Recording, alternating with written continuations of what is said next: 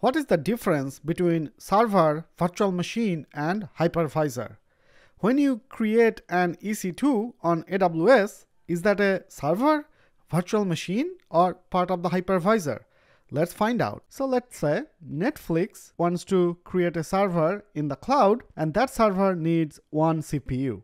So Netflix says to AWS, hey, give me one CPU. At the infrastructure level, cloud is a collection of data center managed by the cloud provider. And data center is an array of computers which are known as servers.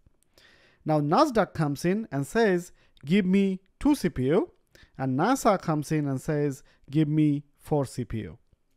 So inside the data center, you cannot go and plug in a new server every time a small request comes.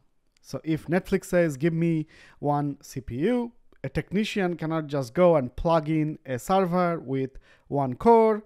Similarly, if NASDAQ says, give me 2 CPU, the technician cannot go real time and plug in a 2 CPU server. At the same time, they cannot have all these different kinds of server just laying in the data center. For example, they cannot have multiple 1 CPU server, multiple servers with 2 CPU, 3 CPU, and as the request comes, they will bring those servers online. It is not efficient for the space as well as power and cooling and utilization of money. Instead, what cloud providers want to do is fill the data center with maximum capacity server. So let's take a look at the inside the data center.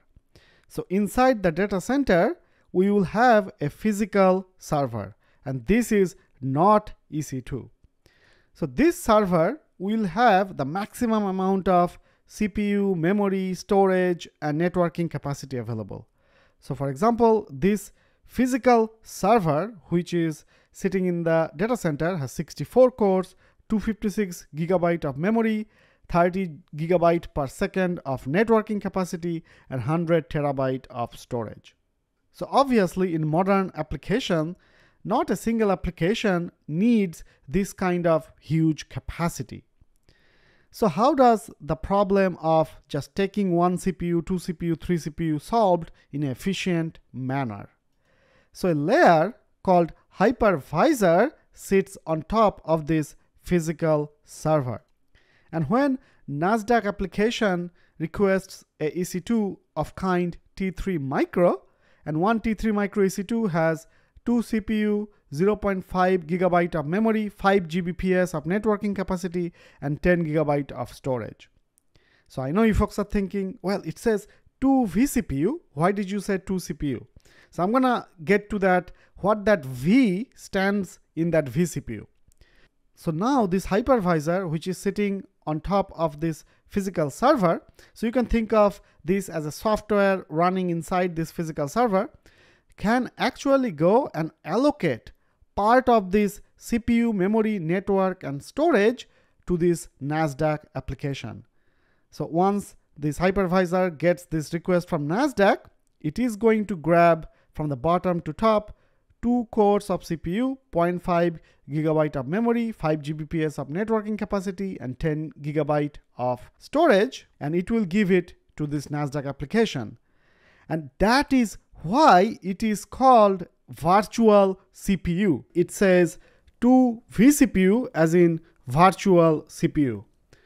Whenever you look up a EC2, it will always say virtual CPU for the amount of CPU cores. And that's why it's called a virtual machine. And we also call it as a virtual server. So this is an important distinction. So the physical server is actually the bare metal server which is sitting in the data center, and the hypervisor can allocate part of the resources from that actual physical server and give you a virtual server.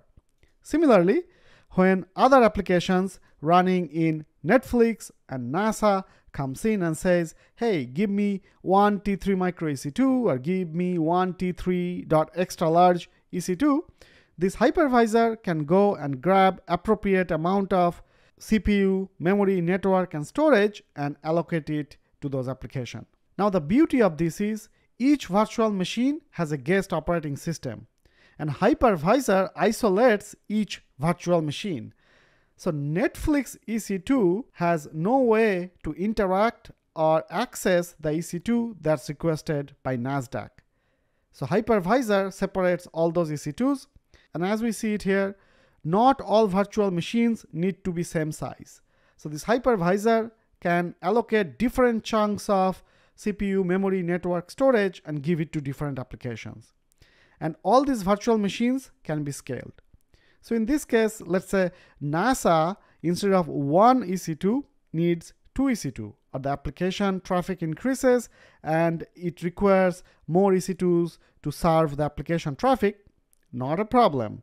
The auto scaling will work with the hypervisor and grab more resources from this physical server and create more EC2s and allocate it to the NASA application. And we're going to dive deep onto the scaling part, but this one is very important to understand that when we say server, there are two different servers. One is the physical server, which is the bare metal sitting in the data center, and then there's the virtual server or virtual machine, which is EC2 that we create from AWS console. If you are looking to learn AWS, check out my newly released course, Rocking AWS for Beginners with Hands-on Projects. This course includes cloud computing origin story, why did cloud become so popular, is AWS secure, is AWS expensive, who fixes if AWS breaks. It answers those questions in detail. And then you learn AWS services and fundamental concepts in depth. And then we do demos as well as 5 real-world hands-on projects. You learn how you can migrate an entire organization to AWS, both strategically and technically. I also have a separate chapter on how to create your resume as a beginner and LinkedIn profile tailored for your skill sets, as well as how to create articles and blogs on popular topics to get recruiters' attention, as well as tips, tricks, and learning from a real-world cloud architect. As you folks know, I work in the trenches. I'm not a pen and paper architect. I have given the discounted link on the description. If interested, check it out. That's it for this one. I'll see you guys and girls in the next video.